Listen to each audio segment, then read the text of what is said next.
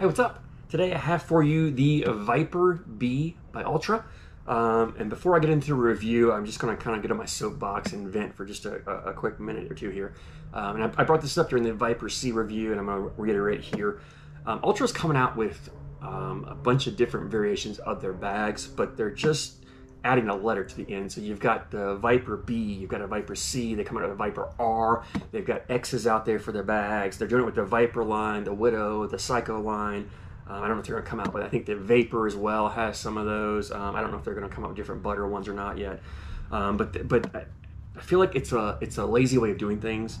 Just because, so this is a regular Viper, right? This is what we all know as a Viper. This is the B, and they look identical. Just look, at first glance, it looks like the same bag. The problem is, there's nothing Viper about this bag. It's different materials, it plays different.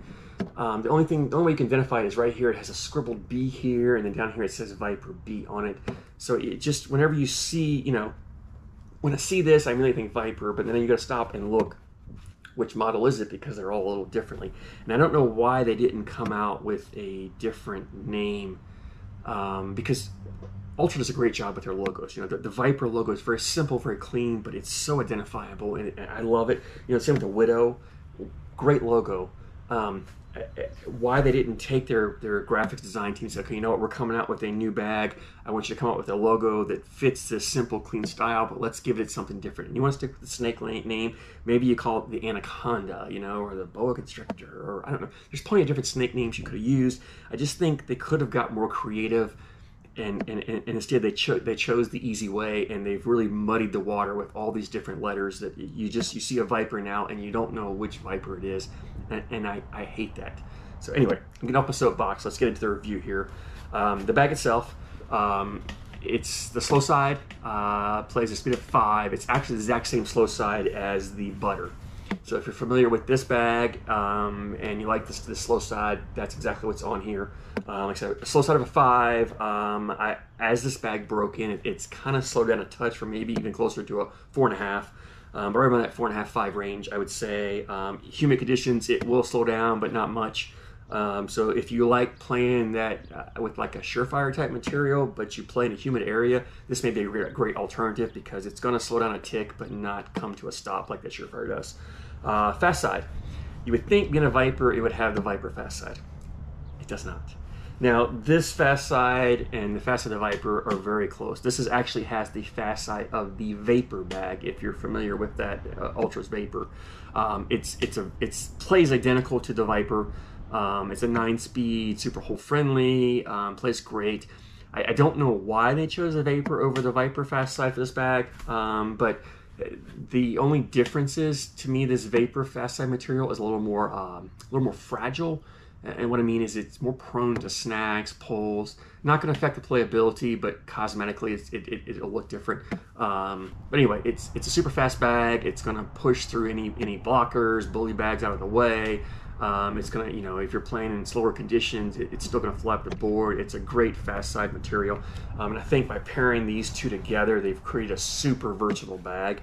In fact, maybe the most versatile bag that Ultra has in their lineup right now. And it really fits my play style a lot better, because I like to have a little bit of a range between the slow and the fast side material, because I want to be able to use both sides in different situations during a game, and this really does fit that as well. It's also kind of that hybrid style bag I like to call, because it fits so many different play styles. If you like to play the fast bags, just slide in the hole every time, this slow side is still fast enough. You can slide in the hole, and if there's something in the way, you flip it over the fast side and you can push through. Like I said, push through any bag, collect your bag, bully your opponent back out of the way. You can definitely do that with this material and in this bag. And if you're one that wants to play a little bit dirtier game, this slow side is slow enough you can still throw a blocker out there and block, and then work around it, and then collect it at the end with this fast side, because again, you'll be able to collect it no problem. The one thing I will say, a trade-off you get, is by going to a touch slower side, as opposed to this Viper, which has the 7 slow side, but it has those dots to slow it down, so the fabric's still pretty fast. This bag did have a tendency to kind of want to hang on the lip of the hole. It's forgiving in the sense that if you're offline a touch and you miss, you don't hit the hole perfectly, it's going to grab, spin around. Occasionally it fell in, melted right in beautifully. A lot of times it would kind of spin and sit there. And what I was struggling with was that I wasn't very aggressive at going after it. So a lot of times I would just throw my next few bags normally, thinking they would just hit and pull it in. And they kept hitting the bag, but it never actually pulled it in. So it's going to catch. It's going to be forgiving enough to catch and hang on the hole. But when it does that, you've got to be a little more aggressive, either with an airmail drag to drag it in, or go after a little more to try to clip more of that bag and intentionally clip it to bring it in. The danger in that as well is when you're going after it to try to clip it a little more aggressively, there's a chance that you could bunch up and end up with 2 or 3 bags bunched up on the side of the hole, clogging the hole up, which will reduce your scoring. Again, I don't want to knock it, because that's what happens when you slow down a slow side material, is you're going to lose some of that hole friendliness, because it's slower because it's stickier, which means it's going to catch in the hole. So not a knock on the bag, just be aware that it's not going to play like this Viper does. It's not going to melt in the hole like this does. It's going to stick up a little more, and you got to be a little more aggressive. As I played with it for a while, after about an hour or so of breaking it in and was doing the videos, I really started getting a feel for it. And once I knew how to do it, I didn't have an issue. So it's definitely a bag that's going to go in the hole more times than not. Super forgiving. It does have a slight kick to it, but not much at all. So if you're not a flat bag thrower, you're still going to have success with this bag. You don't really have to change your style much. As far as the maneuverability of the bag, I had no problem cutting this bag. You can cut left to right, right to left, however you want to do it. You can roll and flop this bag. I've seen it done. Can I? Not very well. I was able to roll it a few times on there. I think I might have got a video once or twice of me rolling the bag, but it was something that I struggled to do consistently. So this is definitely not a bag that I would play a roll style game with. There are so many other bags out there that are better for that I would choose. I mean, in fact, they're coming out with they've got a Widow R, they come out with a Viper R, which are carpeted bags, which are probably a better bag for rolling if that's what you like. I haven't got my hands on those yet. In fact, the Viper R's aren't even released yet, but when they do come out and I get myself a set, we'll see how that plays. But again, I'm at best an average rollback thrower. I don't even know if I'd call myself, I'm probably below average. So it's, you know, if you can throw a roll bag pretty consistently, you're probably gonna have success with this. But I don't think that's the strength of this bag. Like I said, this is more of a bag where you're gonna throw a blocker out there. If you like to play dirty, throw a blocker, you're gonna cut around it, or airmail it, and then you're gonna flip it over and push and collect at the end. That's really what this bag's designed to do. That's where it'll excel. Or like I said, if you just want to throw them all in the hole every time, no problem. Being so versatile, and I may have mentioned, I don't know, but being versatile, it's also a great blind draw bag, because no matter what opponent you get, this is a bag that'll fit their playing style. So that you both, even if you play different style games, this is a bag that you can do well with.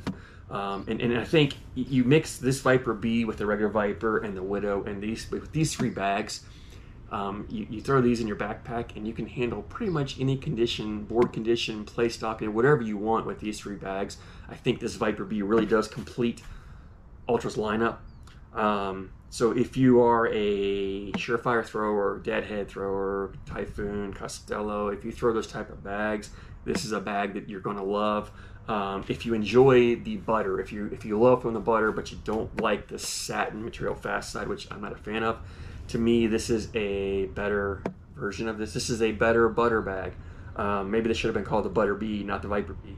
But yeah, to me it's a better version of this bag, more of a traditional fast side material than what this has. So if you like the butter, you're going to love this bag. I think it's a bag that most everybody should have in their lineup.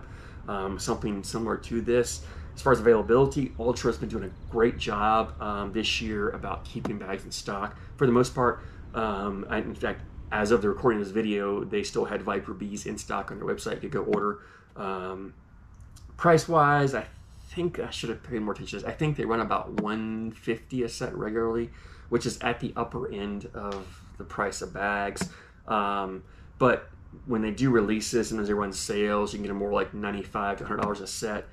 Which if you can find a set of Viper Bees at $95 price range for a set, by all means grab them. You'll love them. You're going to be happy with them. I highly recommend these bags. I've enjoyed throwing them as I've thrown them. I'm going to look forward to throwing them more, because I think as they break in, they'll become more hole friendlier than what they are. And so yeah, they're a solid bag, great bag. It's something I will keep in my rotation in my backpack for a while. And I can see myself throwing quite often, because I really did enjoy throwing these for this video. So yeah, definitely get yourself a Viper Bees if you see them out there. You won't be disappointed. Thanks for watching, guys.